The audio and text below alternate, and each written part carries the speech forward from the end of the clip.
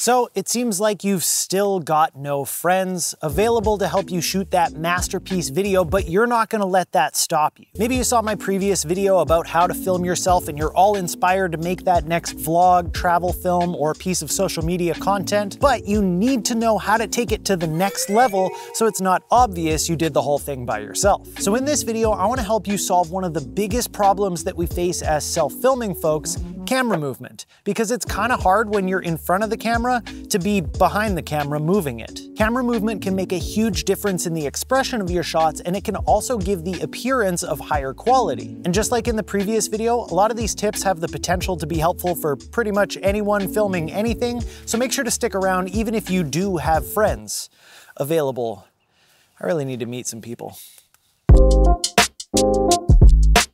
Okay, I've got 5 different methods that you can use to get motion in your shots while you're filming yourself. Some of them are using specific gear, and some of them are performed in post after you've already filmed. So I'm gonna give you some tips and tricks on how to get the most out of them and make sure that you don't screw them up. Starting off with one of my favorites, a motorized slider. Motorized sliders come in all sorts of different shapes and sizes, from ones that fit in your pocket to ones that go halfway across the room. They allow you to get a super smooth sliding motion either from left to right, front to back, or if your slider is strong enough, up and down. When I'm out and about shooting, I like to use the Rhino Rove Pro slider because it's super lightweight and I can fit it in the front pocket on my backpack, but it does have its limitations. For example, it's only controllable through the app. There are no physical controls on the unit itself, which I don't really like, but the app does work pretty well, so it's a bit of a trade-off. Once I've got my composition set up on the slider, I go into the app and I choose how long I want the movement to be. I choose how much ramping I want, which essentially means how fast it will speed up and then slow down at the start and end respectively. And then I choose whether I want looping on or not, so it'll loop that movement back and forth. I make sure I'm recording on my camera, and then I just hit start in the app and I go do whatever I was gonna do in front of the camera.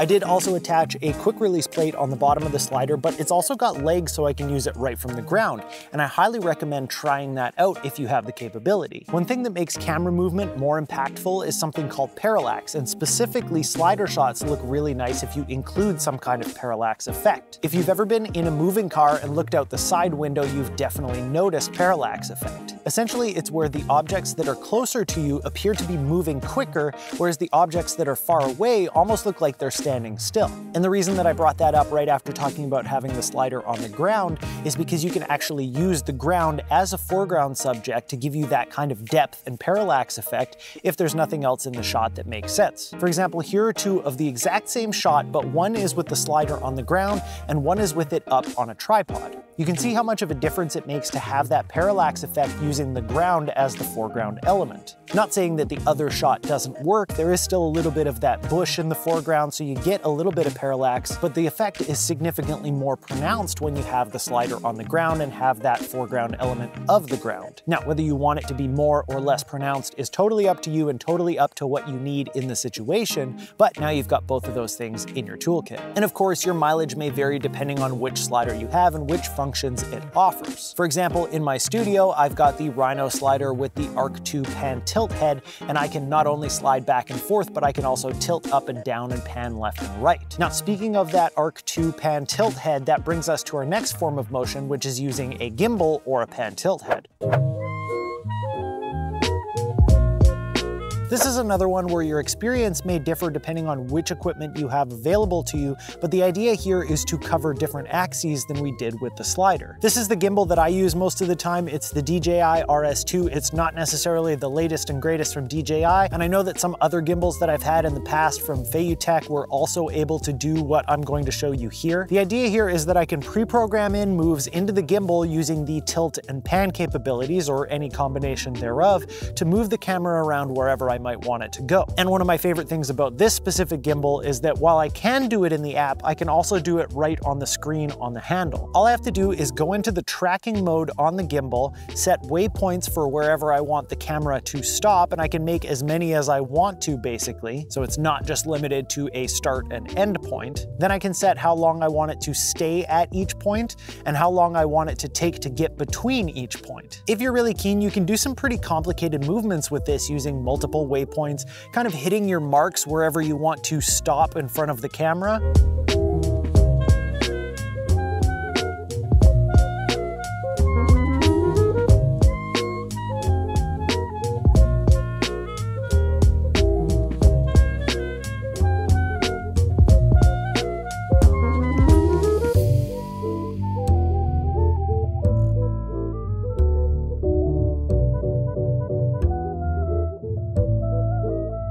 But to be honest, most of the time what I use it for is a nice smooth tilt up or down, or to do a pan left or right. And like I mentioned before, it doesn't have to be a gimbal, it can also be a motorized pan tilt head like the Arc 2 that I have in the studio. And I could even go further, combining that with the Rhino slider and get both the sliding motions as well as the pan and tilt. But the trade-off there is that it's really big, it's heavy, I definitely can't fit it in my backpack, so it's not necessarily ideal for when I'm out running and gunning. Before we dive into the next method that I call the fake follow shot, I want to tell you about Track Club, and you'll definitely thank me for it in a minute. Track Club is a music licensing platform for video creators that makes it super easy to get the perfect music for your videos. Here's a couple of things that makes them stand out. First of all, the quality of the music is fantastic. They may not have the largest library on the internet, but everything on there is great. Music that you would actually want to listen to. No cheesy telephone hold music going on here. They've also got an amazing search function and curated playlists, maybe even from some of your favorite creators, that makes it super easy to find what you're looking for. But the piece de resistance, the cherry on top of this delicious musical sundae, is something that they call MixLab, which allows you to remix songs right on the website to download exactly the version of that song that you need for your video. As we all have before, you find that song that's almost what you need, but you want to get rid of the guitar solo, or maybe you want to turn down the percussion. You can do that in MixLab and download your customized version of that song. So all of that music that normally you'd have to skip over and keep searching becomes a viable option again. So if you want to get the perfect music for your videos, there's a link down in the description that will give you 1 month absolutely free, so you can try it out and fall in love just like I did with the platform and with MixLab. And a huge thank you to Track Club for supporting the channel and sponsoring this video. All right, moving on to the next method for getting motion in your self-filmed videos, the fake follow shot. Ideally, if you had friends available to help you film or to be the subject in your film, you could get this shot where the camera is following along at the same speed as the subject is moving. But when you're trying to film yourself by yourself, it's a little bit more difficult. One way that I've seen this done is to create an entire rig that attaches somewhere around your waist, but it holds the camera up high enough that it only shows kind of the head and shoulders in the shot. Personally, I'm not handy enough to make something like that myself. I was just trying to find an image online so I could show you what I was talking about here, and I realized it's called a Snorri Cam rig, and it's not even really that expensive. You can get them for like 200 bucks. So if you want to see me try one of these out, leave a comment down below. My slightly more minimalist method to get this done is that I attach my camera to a tripod and I keep the legs of that tripod folded in but extended. Then I either put the tripod onto my belt or I hold the tripod with both hands so that I can keep the tripod and my hands out of the frame. Basically, I've just got a giant glorified selfie stick, but the idea is to try not to make it look like you're taking a selfie. Now, if you're walking along and this is a moving shot rather than just one where you're standing still, this can be a little bit tricky because it does get bumpy, so if your camera has some kind of active stabilization in it, that's great. But the other option is you can also do this with a gimbal. If you wanted, you could attach the gimbal to a tripod, or you could just try and hold it with a little extension handle to get it far enough away from you that you can keep your hand again out of the shot. I will admit, I've managed to get this shot from in front of me or beside me, but I haven't managed to figure out how to do it from behind yet. So bonus points if you can figure that one out. Hey, future Dunna here. I just realized I never brought up the possibility of a 360 camera on like a selfie stick for this same kind of shot. My brain just goes immediately to trying to use my big fancy cameras, but if you want to use a 360 camera, all the more power to you. Let's move on to the next tip. The next two tips are actually done in your editing software after you film, so we're gonna head to the studio for that. But before we do, there's something very important that you need to know about adding fake camera movements in software. When you're shooting, shoot wider than you want the shot to look in the end. When you use software to add any kind of fake camera movement, you inherently need to crop in to give yourself space to do those moves. So when you're shooting, you need to make sure that you shoot a little bit wider than you want it to be in the end to give yourself that room. And if you have the ability to shoot in a higher resolution than your final output, that's even better. For example, if you're going to output to 1080 and you can shoot in 4K so that when you crop in, you're not losing any resolution, that's great. Or if you want to output to 4K and you have 8K on your camera, do that. That being said, I punch in a little bit on 4K with a 4K output all the time and no one seems to really notice. Not even me. All right, let's head back to the studio and talk about the first fake camera movement that we're gonna learn how to do in software, handheld camera shake. You don't always necessarily want those big, smooth slider or gimbal moves like we saw in the other methods. Sometimes you just want your tripod shot to look a little bit more like it was handheld by a camera operator. This kind of move gives it a little bit more of an organic feel, and it can kind of lend itself to the documentary style, or if you really give her with it, you can get that kind of chaos in your shot if that's what you're looking for. Now, there are two main ways that I like to do this in my workflow. In DaVinci Resolve Studio, which is the paid version of DaVinci Resolve, if we go up to Effects and search for Camera Shake and make sure that we're under Open Effects, we can slap that right on this clip. It's a tripod clip where I'm looking around all worried and stuff, so we're gonna add a little bit of that fear and chaos with some camera shake. And then on the right-hand side, under our inspector, we've got pan amplitude, tilt amplitude, PTR speed, so pan, tilt, and rotation speed. So we can mess with all of these, as well as our scale and our motion blur to really get it dialed in. We can either have just a little bit, or we can get it really shaking. So something like that definitely gets the point across. But the other way that you can get a really natural looking handheld camera shake is by actually filming something handheld for a little bit and then reverse stabilizing it. Let me explain. So all I've done is filmed a shot of my little Doctor Who characters here. It's handheld and you can see it's kind of shaking around all over the place. And I've placed it over top of that other clip in the timeline. Next, I'm going to highlight both of those clips, right click and choose New Compound Clip, or this could be a nested clip or whatever your software calls it. Give it a name. And now, of course, because my shaky clip is sitting on top, that's all we can see. So what we're gonna do is go into our stabilization, whatever stabilization your software has, and just let it do its thing. So now it looks a little bit more stable. We're gonna open up that compound or nested clip in its own timeline. So in DaVinci Resolve, I'm gonna right click and I'm gonna hit Open in Timeline, and then I'm going to disable the clip with the shake on it. Now when I go back to my main timeline, it's still applying the stabilization to the compound clip, but because I've disabled that top layer, the one that actually was shaky, it's applying it almost like a reverse stabilization to the clip that was perfectly still. And you get a really organic, nice looking camera shake. This is literally the camera shake from my hands holding a camera. And if you want to dial that effect up or down at all, you can go back into your other timeline, re-enable that shaky clip, go back to your main timeline, and then you can start from scratch with your stabilization. And remember, the more stabilization you do, that's going to be more shaky in the end clip. If you dial back that stabilization, it's going to be less shaky in the end clip. So that's handheld camera shake. And lastly, we've got a multi-part method that I'm just going to call fake camera moves. There are a ton of different things that you can do with fake camera moves in software, including mimicking some of the moves that we saw earlier with the gimbal and the slider. It just depends on how you want to get there. Probably the simplest and most obvious thing that you can do is just using keyframes to make those moves. So for example, I've got this shot where I'm walking away from camera, and I'd like to use that motivation to slowly push in as I walk away. So all I'm going to do is go to the start of the clip. I'm going to go into my inspector in the top right. I'm going to add a keyframe on the zoom. And then at the end of the clip, I'm just going to zoom in, let's say 1.2. Now if we watch that, we've got this nice push in as I'm moving away.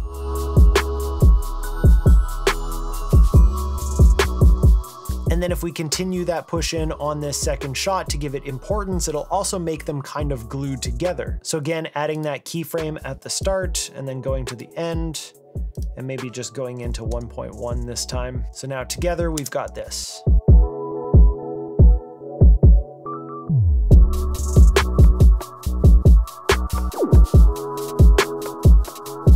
That's a nice subtle way that you can do a push in. You could also go the opposite way and pull out, or you could go side to side and kind of mimic that slider move. So for example, in this shot, I'm moving from the right side to the left side, and what I want to do is mimic a slider moving with me. So what we're going to have to do first is go into our inspector. We're going to have to zoom in a little bit because we need room to push. If we move our position without zooming in, we're going to get those black bars. I'm going to go about 1.4. Let's give me lots of room. And then I'm going to move over, keyframe at the start of it, go to the end of it, move it over a whole bunch. And now I've got a fake slider move from right to left. It may actually be more technically like a pan than a slider move. I'm not sure exactly how that works when you do it all in post, but it's moving right to left. Now, if you wanted to dive in even further, what you could do is go into these keyframes here, and you could add ease in and out and kind of smooth out the moves a little bit. So now it's going to speed up, hit that top speed at the middle, and then back down, slows into the end. That's called easing in and out in the software, but it's the same as what we saw with the ramping on the slider. And if you wanted to take things even further with these fake camera movements, what you could do is actually follow a subject as if you were a camera person following the subject in front of you. I've got this clip on the timeline where I kind of wander around from side to side, get a little bit closer, get a little bit further away, kind of look a little bit stressed out. And what I could do is take my keyframes again, the position and the zoom, and keyframe all the different spots as I'm moving around. But DaVinci Resolve has an interesting feature called Smart Reframe that we can use in this instance as well. So what I'm going to do is I'm going to punch this in a little bit. So let's go 1.4 again, and then I'm going to go under Smart Reframe, and I'm just going to leave it on auto. You can technically also give it a reference point, but I'm just going to leave it on auto. It's pretty smart about picking up people. So let's hit reframe, and it's going to go through and analyze that clip and then decide where it wants to follow along and create all those keyframes for you. So going back to the start of the clip here.